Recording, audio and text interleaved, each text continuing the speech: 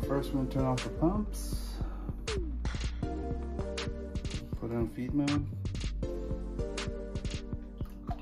Take this noisy thing out. Really noisy.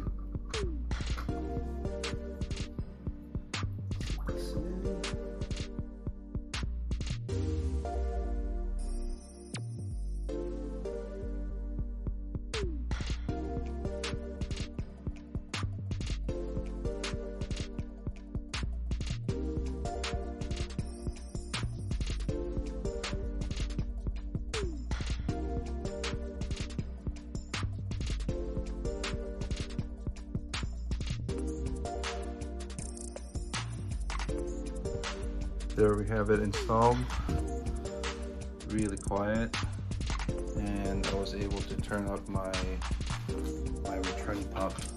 Before I only had one dot lit with a spin stream.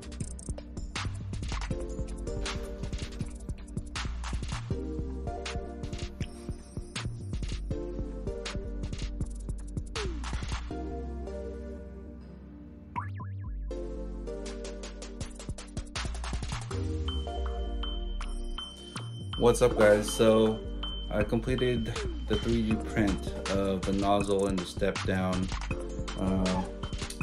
I had to reshoot this video. I just want to make sure I was just saying the right thing. So what I did was I printed the step down and the nozzle. Earlier in the video, you could see me putting, like 3 sections of half-inch lock line. I took that off.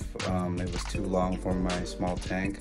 But with this setup, I was able to do maximum flow of my return pump, which is 400 gallons per hour, which is around 26 times turnover per hour on this 15-gallon Reef tank.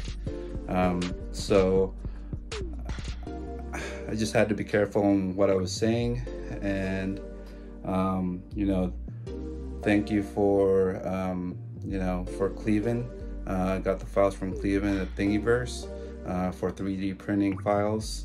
I think he originally created this design in 2016.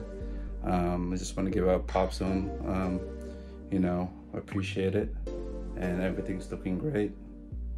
And if you'd like to see more updates, please like, share, and subscribe. And we'll see you in the next video.